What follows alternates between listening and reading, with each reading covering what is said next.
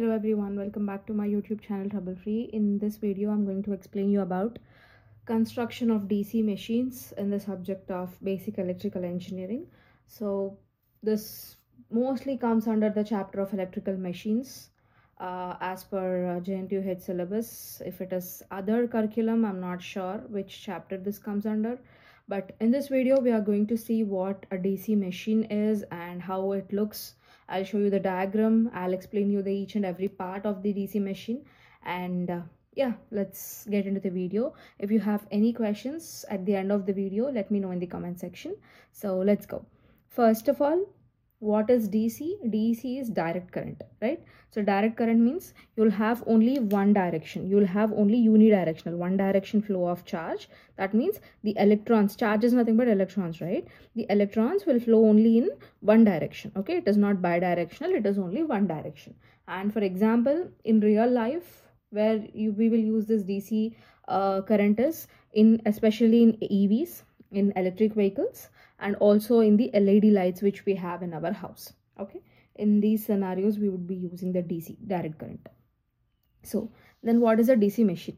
So DC machine is basically, it's an electromechanical energy conversion device which can either work as a DC generator or DC motor. Why we are saying electromechanical energy conversion is it converts electrical energy into mechanical energy or mechanical energy into electrical energy depending on the mechanism that we are using. Whether we are using it as a generator or motor. Based on this, it will be either converting electrical to mechanical or mechanical to electrical. Okay, so how DC generator will work, how DC motor will work, I will explain you in the next two videos.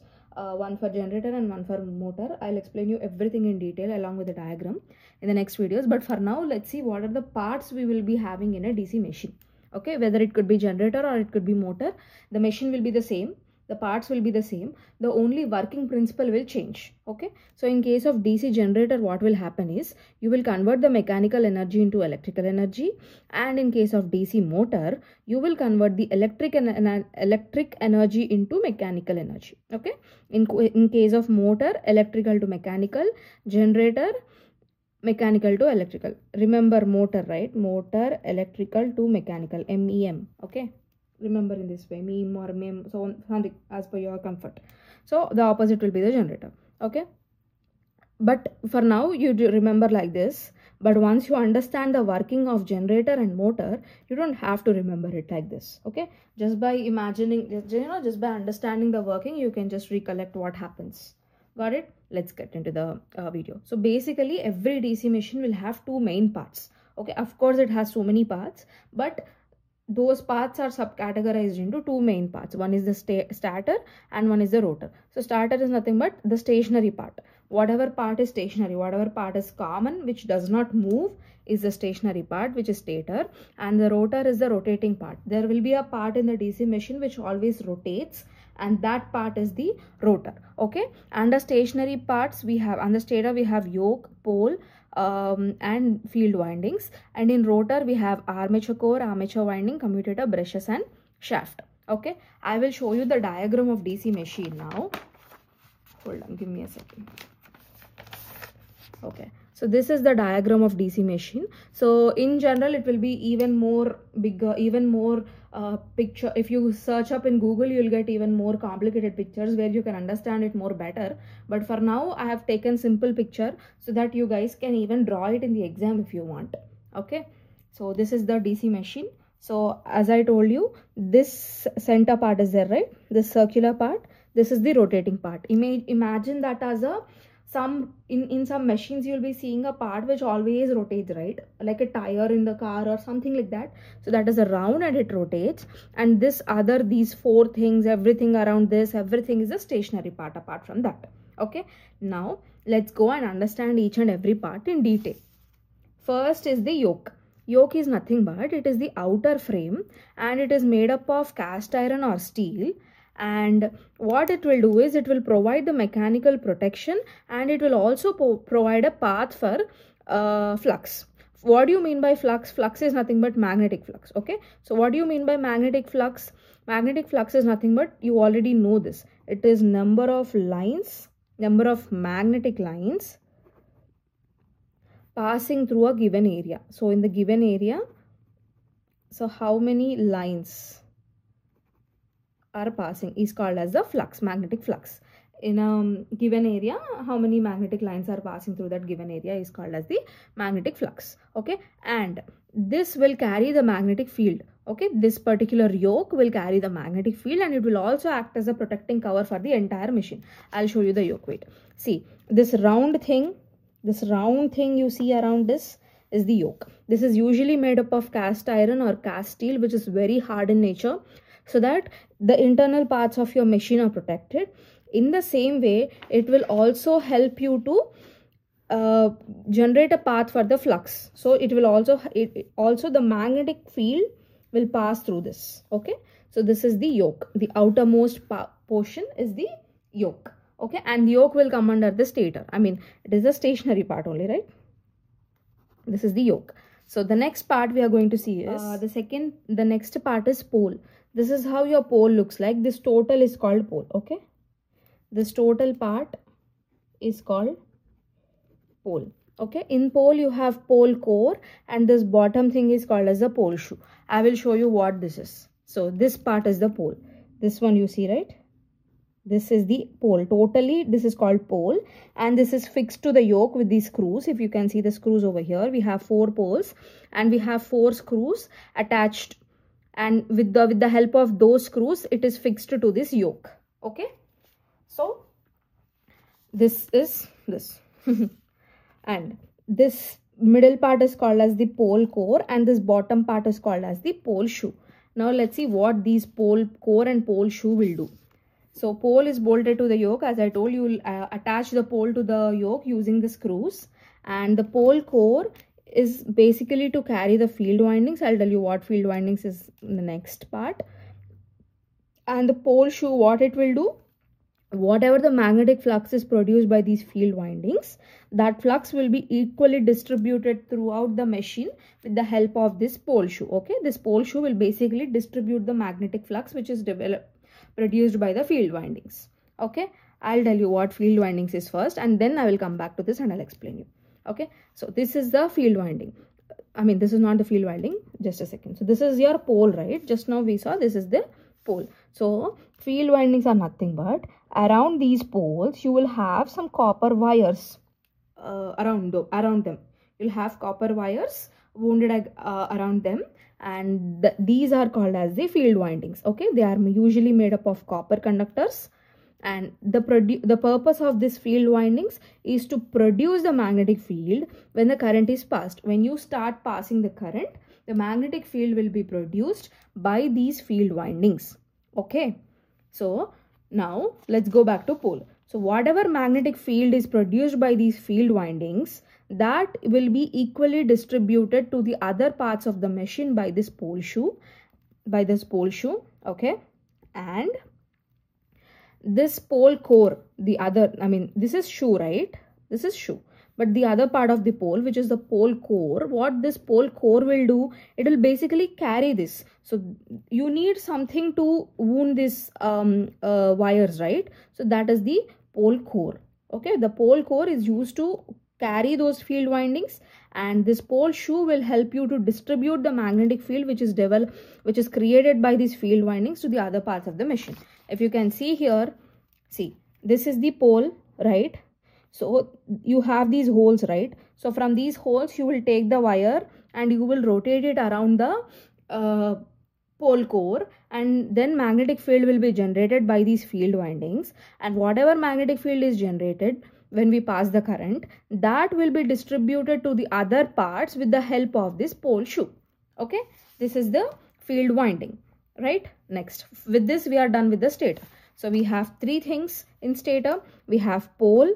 So pole means pole core and pole shoe both, and we have yoke, and we also have the field winding. Now let's see what other parts will do. Other parts in the sense the center part. So in center part, what all different parts we have, let's see that. First one is the armature core, and this armature core is the round one in the center. I'll show you. It is made up of iron, and it is to reduce the eddy current losses. And in the armature core, you will have some slots which are cut open where you can place the armature windings. Armature windings are again same like field windings. They are wires which are rounded which are put in these slots. Okay, and what is the help of these windings we will see in the next part. Hold on, first I'll show you what is armature. So this round thing you see, right, armature, this round thing is the armature. Okay, and here you have these holes, right? In these holes you will be placing the armature windings. Okay, so what armature windings will do? These armature windings are nothing but they are the coils which are placed in the armature slots, and their purpose is to produce the magnetic field. Here, what is the purpose of field windings? To produce the magnetic field. Here, what is the purpose of armature windings? Again, to produce the magnetic field itself. We will understand why we need both of them to produce magnetic field and all in the next videos when we learn the working principle of the DC machines. But for now, just try to understand what parts are there. Okay. So this is about armature windings. So I have to tell you something here. Hold on. So here it is written as armature conductor. Armature conductor or windings both are almost the same. Why? Because so this is a winding. In what is a winding? Basically, it is like, you know, group of wires, right? So wire is usually made up of copper. So again, copper means it is a conductor, right? So that's why they are calling it as a armature conductor. Armature conductor or armature windings both are same. You don't have to get confused with that. Okay, so now let's move to the next part. Now the next part is commutator. So commutator is usually placed in this area. On top of this shaft you'll have the commutators like this. I'm not exactly drawing it properly, but something like that. You'll have some commutators around the shaft. So what these commutators will do is, first of all, they are made up of copper and they are mounted on top of the shaft. And what this commutator will do is, it will collect the current which is generated and it will transport it through the brushes. It will collect the current which is either generated within the machine or the current which is coming from outside the machine. It will collect that current and it will transport it through the brushes. What brushes are, I'll tell you later. So it will work in two ways. In case of DC generator, what it will do, in case of DC motor, what it will do, let's see. So in case of DC generator, the commutator will collect the current and give it to the brushes, and brushes will send the current outside. So we just saw what generator will do. A DC generator, it will convert the mechanical energy into electrical energy. So what it will do is, it will collect the current, give it to the brushes, and the brushes will send out. So brushes are sending out the current, that is, the mechanical energy is converted into electrical energy, and that electrical energy is being sent out through the commutator. Okay, and in case of DC motor, what it will do, what DC motor will do, it will convert the electrical energy into mechanical energy, right? That means what it want, first it want the electrical energy. That means first it want the current. So what it will do, it will collect the current from outside and give it to the windings, so the windings will generate the mechanical energy. Okay, if you don't understand this part, don't worry at all. You will understand it very clearly in the next video when I explain you about the working principles. Okay, don't worry, I am just giving you a high level explanation of this. If you don't understand, I can completely understand your situation, because even I have studied this subject. Okay, in the next video when I explain the working principle, you will understand clearly. Don't get panic. Next, what is the next part? Brushes. So brushes, again you'll have the brushes on top of this commutator. I'm not exactly getting how to draw the commutator, guys. You can just watch few images on Google maybe. Okay, so on top of this you'll have brushes. You'll total have like 4 brushes. So 2 of them will be positive and 2 of them will be negative, and all these brushes will be connected to the terminal box. Terminal box means it is outside. Okay, so it is outside. This is the terminal box. It is outside the machine. From the terminal box you'll get the electricity, or whatever electricity is generated you will send out, and that will be received by the terminal box. Okay, so all these 2 positive and 2 negative edges, 2 brushes are connected to the terminal box, and these brushes are usually made up of graphite or carbon. And what is the purpose? As I told, same, what commutator will do, same brushes also will do the same thing. Okay, commutator will send it to the brushes and brushes will send to the terminal box. If you are getting the electricity inside, then terminal box to brushes, then brushes to commutator. Okay, So that's what, to collect the current from the commutator and send it to the terminal box, or vice versa. To collect from commutator to terminal or terminal to commutator, it will act as a intermediate between both of them. Okay, that is brushes. Next is shaft. Shaft is like the center portion of the machine. Okay, in the center you have something, right? The center dot here, it says shaft. The center round is there, right? That is the shaft. So why do you need shaft? Basically, it is the center portion, as I told, and it is made up of steel. So it will basically provide support to the commutator, brushes, and the armature core.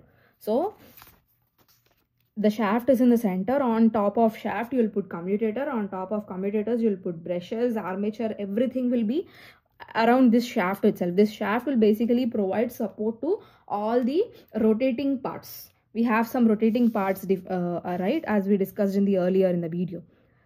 So for all those rotating parts, this will provide support.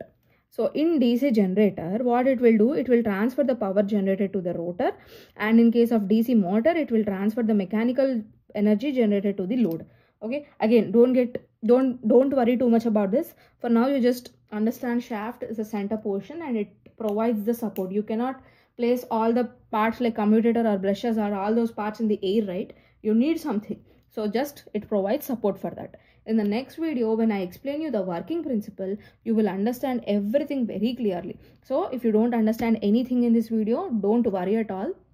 Just watch the next 2 videos. Again, if you don't understand after that also, then let me know in the comment section. Okay guys, so that's all for this video. Let me know if you have any other questions in the comment section. I'll definitely try to answer the questions. And yeah, that's all for this video, and good luck for your exams.